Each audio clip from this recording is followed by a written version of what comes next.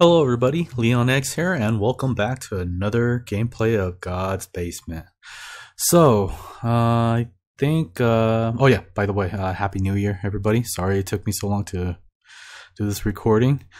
And yeah, we are almost done with this game. As far as I looked into the main menu, there was only, like, what, two chapters? Two chapters to complete, and yeah, I think this could be the last gameplay for this game.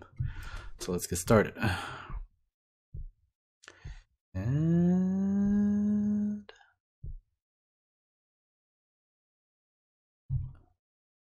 brutal crime scene emerged this weekend within a quiet suburban neighborhood.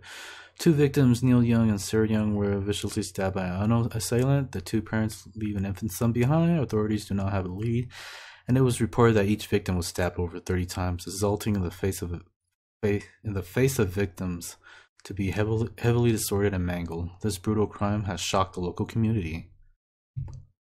Okay. I did something unspeakable. I killed them. I murdered them both. I didn't know what to do. I had nothing to live for. I'm sorry. Your grandparents were involved in an accident. I gotta listen to this. And your infant brother. It wasn't your grandmother's fault entirely, but your parents couldn't help but put the blame on her. With no family or friends left, living a hopeless and bleak existence, your grandmother decided to murder them. With your parents out of the way, she could raise you all by herself. Her desire was selfish and evil. That was all you needed. A way to justify her death, a way to break the burden of taking care of her. Do you remember what you did? I'll walk you through it once more, just in case you've forgotten. Well, it was obvious that, yeah, it was the grandmother that killed both of them. Now, I think the next obvious question is, what happened to the grandmother? I'm pretty sure we did something bad too. Fatal accident that occurred last week. Is this? Oh, this is old stuff. I think we read this somewhere back at the beginning. Yep, same thing.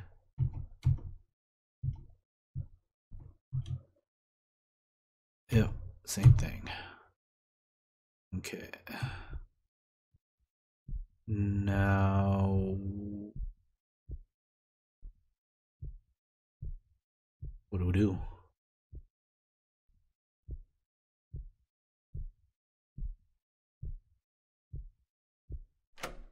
Oh.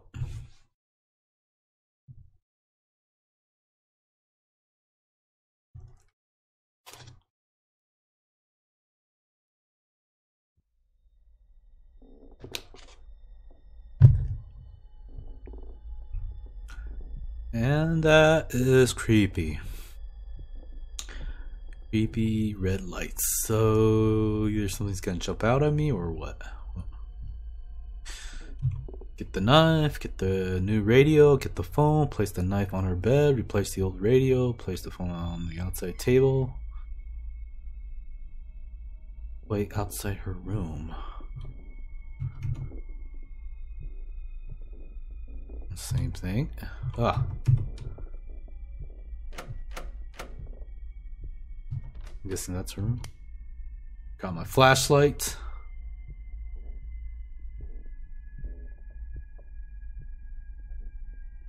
Okay. So let's go look for those items then.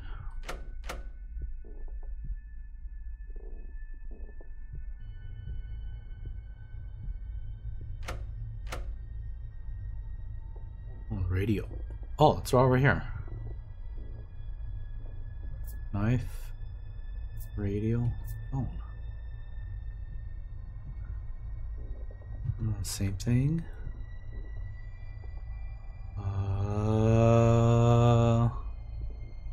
Okay. All right.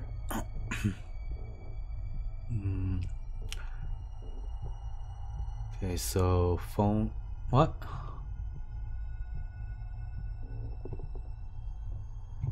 A knife.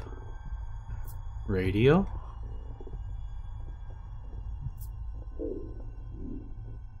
Yes, I'm talking to you. Are you listening to me? I know that I might seem suspicious, but for now, I'm going to need you to trust me. Are you in pain? Do you want that pain to go away? I can show you a way out, but you're going to have to do exactly what I say.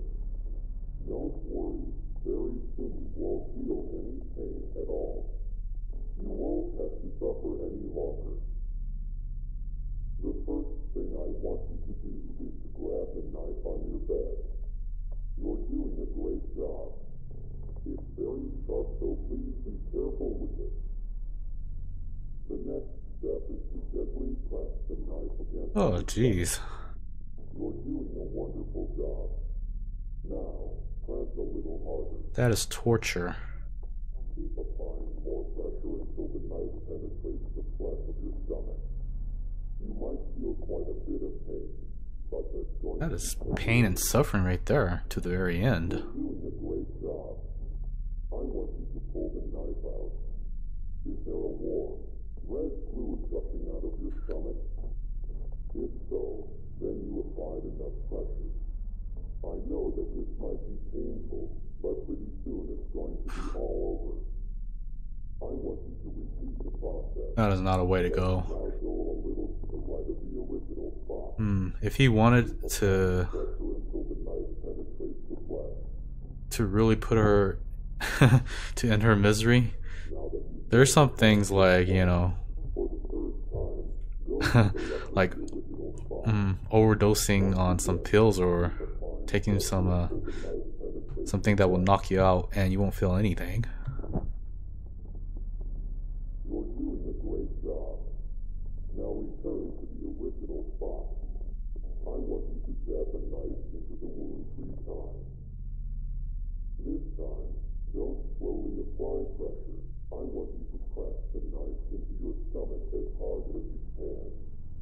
Whenever you're ready, go ahead. Oh, jeez. You're doing a wonderful job. Are you in pain? Are you suffering?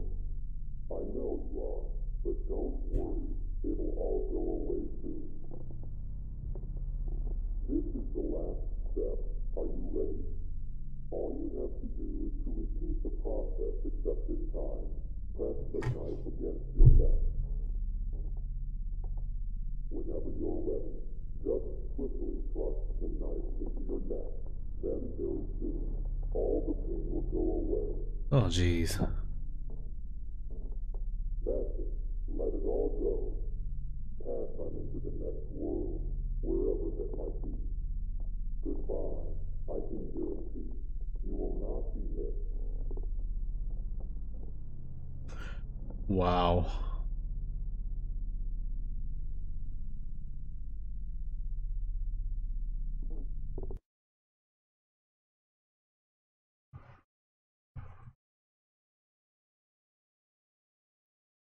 James, you murdered her. You knew about her delusions. She always talked about the man in the radio, so you decided to become that character. You replaced the old radio, and then played an audio file telling her to stab herself repeatedly with a knife. You knew she was delusional and had episodes of schizophrenia. She followed your instructions and eventually bled to death due to her self-inflicted injuries. Since all the evidence pointed to a suicide, you weren't charged with anything. You finally got what you wanted. You were finally free. You might be wondering how exactly you ended up dead. Well, for the first few months, you lived your life carefree. You actually enjoyed life to some extent, not being tied down by an ill relative. But eventually, that all came crashing down. It started off with brief, horrific, gruesome nightmares. Visions of her stabbing herself endlessly, blood gushing out of her wounds, flooding your mind with blood-red guilt. Slowly, these nightmares leaked into your daily life. You'd see her out of the corner of your eye, whether you were driving, walking down the street, or at work. Even though you killed her, she never really left. She lived in your mind and haunted you every day until you eventually couldn't fall asleep. Every time you closed your eyes, even for the briefest of moments, she'd manifest in your subconscious. Eventually you went to the hospital and you were prescribed sleep medicine, but that only suppressed the issue. Slowly your body adjusted to the medicine and you needed to increase the dose for the medicine to be effective. This process kept repeating until you were taking multiple times the recommended amount. You were addicted until one night you overdosed on sleep medication. Right now, in this moment, your physical body is currently in a hospital bed, hovering between the thin line of life and death. You're still probably wondering why you're here in God's basement. I'll finally tell you who I am and what this place really is. God's basement is a realm for those who have committed great sin but are still redeemable. The individuals that arrive in God's basement relive their own versions of hell, allowing them to reflect on their life and watch their slow descent into evil. Their resentment, hate, bitterness, and jealousy accumulate until those emotions manifest themselves through atrocious acts, yours being murder. You were backed into a corner, watching your life slowly pass you by. All those opportunities you sacrificed. All that potential wasted. You became bitter and resentful. Many could sympathize with you. Many might have even done the same. You were hopeless, and it felt like you were inside a living hell. I am called the Operator. I am an entity that manifests in God's basement. I manifest myself in different ways depending on the person. My job is to guide the person inside God's basement and allow them to relive their life from a different perspective. In your case, I manifested with many characteristics resembling the man in the radio. Hopefully this explanation cleared everything up. You're still probably wondering what happens now that you have all your memories. I mentioned earlier that God's basement are for those who are still redeemable. Even though you committed an atrocious sin, you were trapped in a hopeless existence. Also, the person you killed wasn't really your grandmother. She was a shell of her former self. Your grandmother died long ago. Part of you wanted to see her suffering cease. Your crime was both cruel and merciful at the same time. You are going to get a second chance at life. Pretty soon you're going to wake up in a hospital bed out of your drug-induced coma. Learn to live with what you did. The feelings of guilt, paranoia, and pain will never completely go away. James, make the most out of life and be grateful for this second chance. One last thing. Good luck. Wow. So I lived, huh? You get another second chance.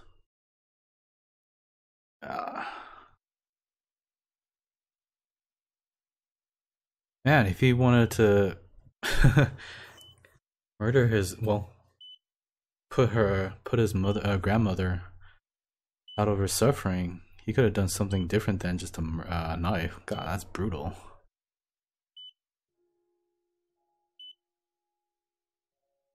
But I guess, you know, like, I don't know, I think from what the operator said, he probably found out who killed his real parents, right? So I guess he wanted to get her back for that. I don't know, but yeah, it's pretty sad. But no, other than that, a pretty good game. I I actually do enjoy playing this game.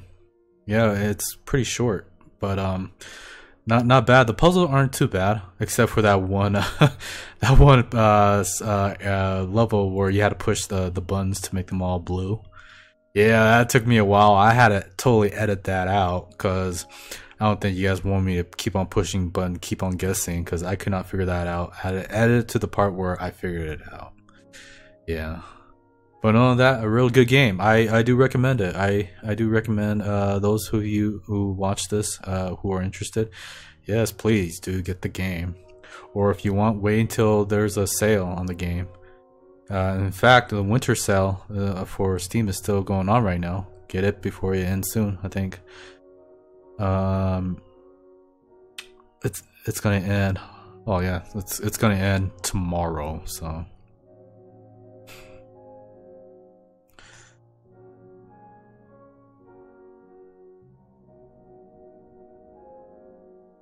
Yeah, pretty creepy. I think the pacing of this game is just right for in my opinion. It's just right. Puzzles aren't too bad. Hello, I'm the developer of God's Basement. You reached the end, and I want to say thank you for playing through the whole game. I'm still pretty new to creating video games, so I hope the experience was bearable.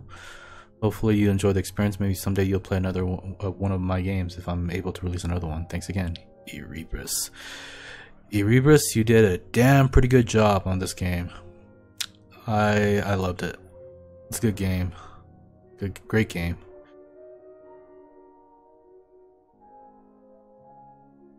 Alright, so I guess that is it for God's Basement.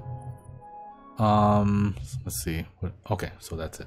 Okay, so yeah, that is it for God's Basement. I hope you guys enjoy the gameplay for it.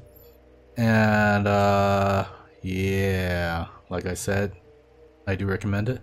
So yeah, just want to say thank you guys for watching. Hope you guys enjoy the gameplay. Please remember to subscribe, comment, share, and like the video, and hit that notification bell button next to the subscribe button just to let you know what I'm gonna do. And if you guys can, do support the channel. There's a PayPal, Streamlabs link on the video description below, as well as my Facebook and Twitter. And I will see you guys next time on another gameplay. Have a good day and Happy New Year.